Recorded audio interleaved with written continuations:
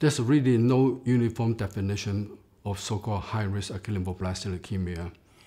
So one cannot define high-risk leukemia just based on immunophenotype or genotype, or for that matter, based on the early treatment response as measured by minimal residual disease. So we found out that you really need to take into multiple factors, including presenting clinical features like the age, presenting white blood cell count. You need to take into account of the immunophenotype, whether T cell or early T cell precursor ALL or B-ALL. On top of that, you need to take into account of how early treatment response as measured by minimal residual diseases. This is still not enough. You really have to account for the available treatment, because some very bad high-risk leukemia in the past are now become highly curable if you have the right treatment. So therefore, to define high-risk leukemia, we have to combine all these factors.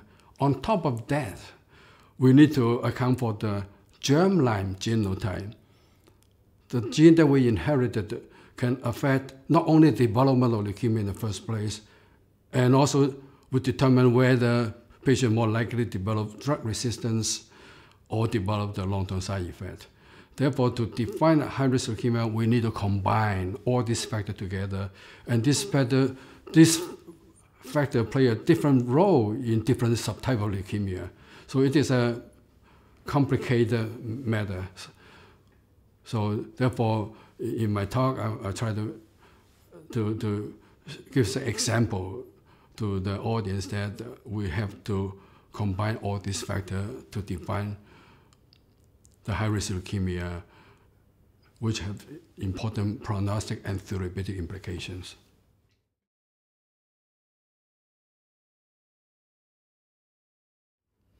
Yes, there are many studies showing that there are many genotypes are actually very heterogeneous. For example, Philadelphia chromosome positive. No, for example, Philadelphia chromosome-like ALL is a totally heterogeneous disease.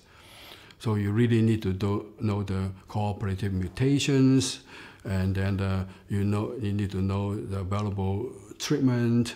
You need to know how they respond to treatment. So you need to take all these factors to decide how to treat the individual patients.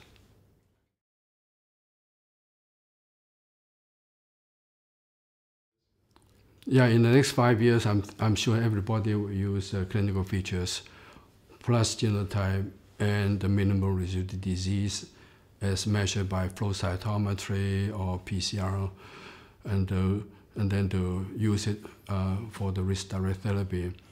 On top of that, I hope people start measuring the germline variants or the polymorphisms and use this information to further refine the treatment.